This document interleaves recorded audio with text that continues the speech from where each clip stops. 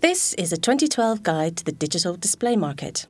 To give some perspective, we need to go back to see how media was traded online from the very start. Back then, there was an advertiser, or an agency representing an advertiser, who would buy ad space on a website. The website owner was known as a publisher. The buying and selling of ad space was initially just direct. This ad space was appropriately named inventory. The currency which was created from this inventory was impressions.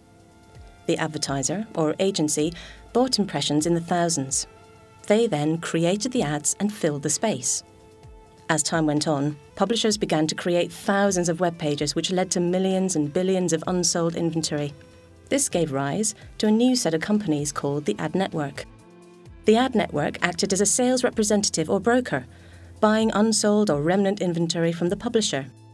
They applied technology, aggregated the audiences, and sold packaged inventory on to the buyer, making it easier for them to target who they wanted. Barriers to entry for the ad networks were relatively low, and after some time an issue arose.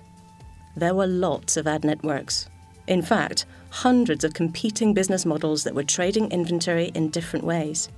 This made it hard for everyone, as they had to deal with lots of different companies looking for the best price to buy and sell their inventory.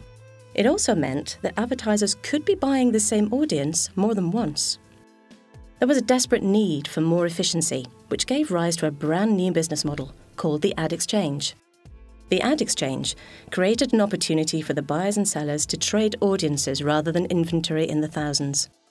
Sellers would make their audiences available on the platform.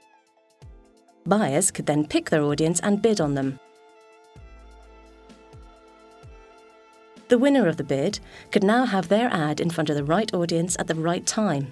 So, impressions could now be bought in two ways: the ad network, where it was aggregated and packaged up, and the ad exchange, where there was the opportunity to buy a specific audience.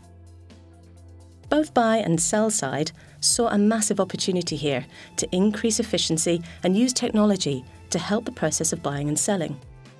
Some agencies created their own proprietary agency trading desk or invested in demand-side platforms, which gave them the ability to trade on the ad exchange efficiently and in real time, using data to influence their decision-making. So, that's the buy side. What about the sell side? Some publishers sold directly on the exchange. Others invested in a group of companies called sell-side platforms, which optimize the selling points for the publisher. The promise of this new workflow is exciting, but let's not forget about the ad network. The ad networks are still a convenient way to buy and sell media. If anything, there's now a new opportunity for them to buy and sell on the ad exchange, leveraging their offering. These systems work with data. The more advertising that is bought through these platforms, the more data is gathered and the more intelligent the systems will become. It's an exciting time. As a marketer, it's important to figure out where you fit and what data you can leverage to take advantage of real-time advertising.